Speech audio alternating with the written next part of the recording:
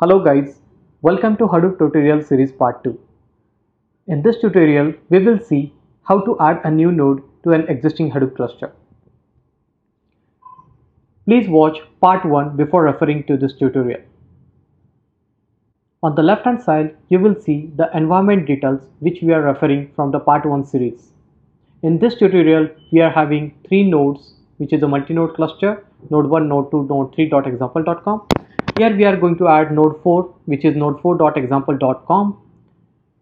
Below are the steps you need to follow for adding a new node to the cluster. Check the host is up and reachable on the network. Set the host name and also update all the host etc files in all the nodes in the cluster. Stop IP tables and disable SSLinux. Set a passwordless SSH from Ambari to the new node.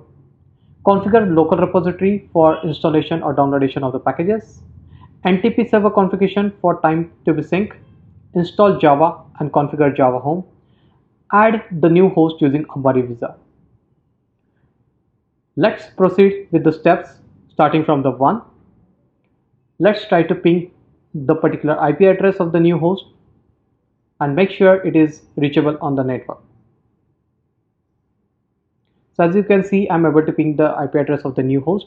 Let's try to log in to the server. Make sure you have super user credentials for logging.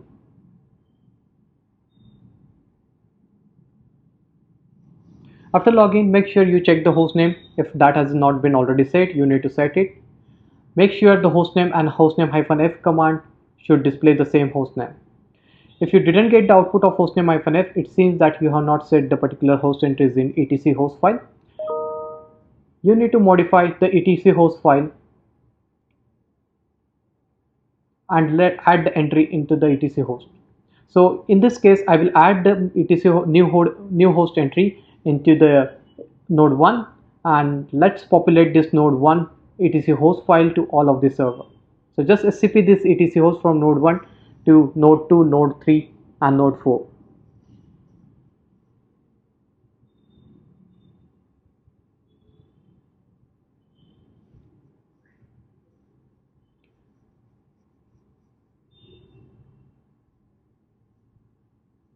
Once you are done, just log into node 4 again and make sure the etc host file is updated. So you can find the updated entry into the etc host file, which is 192.168.56.104, that is node 4.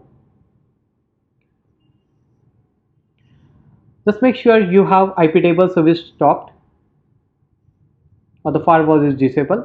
You can make sure using service IP table status. So if you can see, I do have some firewall rules in place as my IP tables is running. I can stop this IP tables using service IP table stop. Make sure you stop or disable the IP tables using check config command, so that once on boot, your IP table service is not going to be started automatically.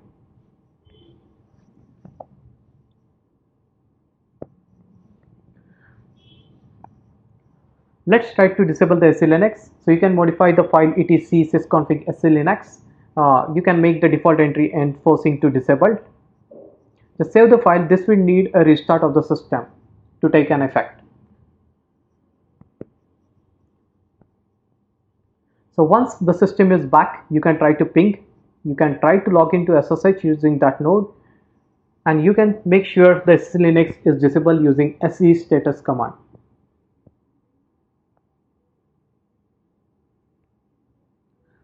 Let's proceed with the third step of fourth step with setting up the passwordless SSH.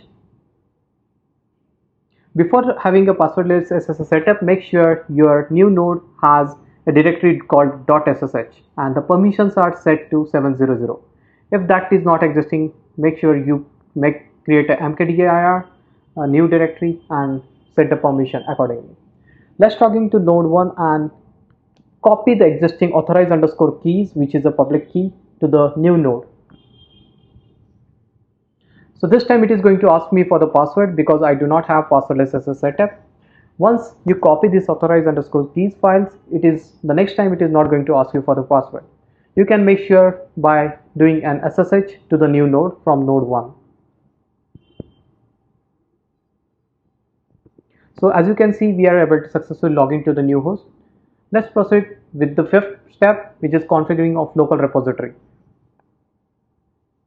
So we do have already an existing CentOS repository, which is a local CentOS OS repository on node 1, which is in etc yum.repos.d. We will try to copy this repo to a new node. You can do scp centos.repo and the host name or the IP address of the new node.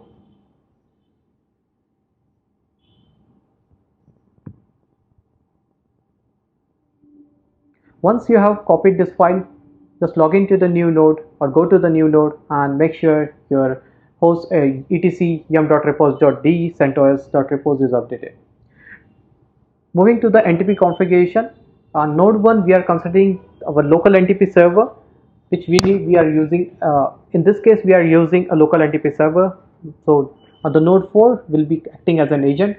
We will try to install the package which is NTP.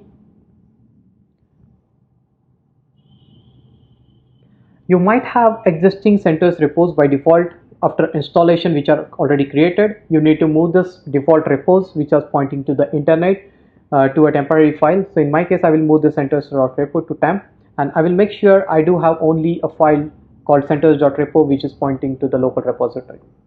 Once done, you can issue again yum install ntp command to make sure you are able to download and install the NTP package.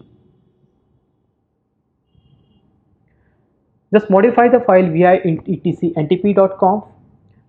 Remove the default entries for the server which are point to the internet, and I will just add an existing entry or my local server entry which is node1.example.com, which is my local NTP server, and just save and exit from this file. Just try to restart the NTP and you can check the status of the NTP server synchronization using ntpq-p command. Make sure you are able to see the local NTP server name or host name over here. Make sure the star signifies that you are being in sync with the NTP server. Make sure the Java is installed. You can check using Java command. If it is not going to display any output, its default means the Java is not installed. You can install the Java using yum install java. In my case, I will have Java 1.8 which is already installed on the cluster and rest of the nodes. So I will by default install Java 1.8. Make sure you have Java version same to be synced on all of the cluster. Installing a different version of Java on the different nodes or other nodes of the cluster will lead to a problem. So you can check the Java version using java -version command.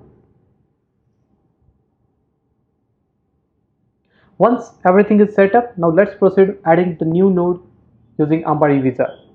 My Ambari server is running on node1.example.com on the default port 8080. The default login credentials are admin. After login, just click on the host actions, add a new host to the cluster, specify the new host which is node4.example.com. You can just copy the private key from node 1 which is ssh.ssh/id_rsa. I'll just copy this key and put into the host registration information tab. Make sure here I'm going to use root as an SSH account for this user. Click register and confirm. Once the registration is successful, you can see the status as a success. It will try to check for any potential issues. Just click on that. I see there is a default issue with the transparent huge pages, but it is not going to be blocking for my installation as of now. I will proceed with it. I will select this data node and node manager to be installed on the cluster, and this node will be not acting as a client. Click on next. I will let it be default configuration. Make sure in your case, in my case, I'm just pointing to the local repository. If you are using internet, just make sure your repositories are correct. Click on deploy. This will start the installation. It will download the packages and install and start the particular services. Once the services are started, you will see a message success. Click on next and complete. The new node will be reflecting in the host tab, which is node4.example.com. If you want to see the components which are deployed on the node, you can click on the components. You can go back to the dashboard and see the data node and node manager counts has been increased from 3 to 4. Thanks for watching this video. Stay tuned for upcoming videos. Happy Hadoop!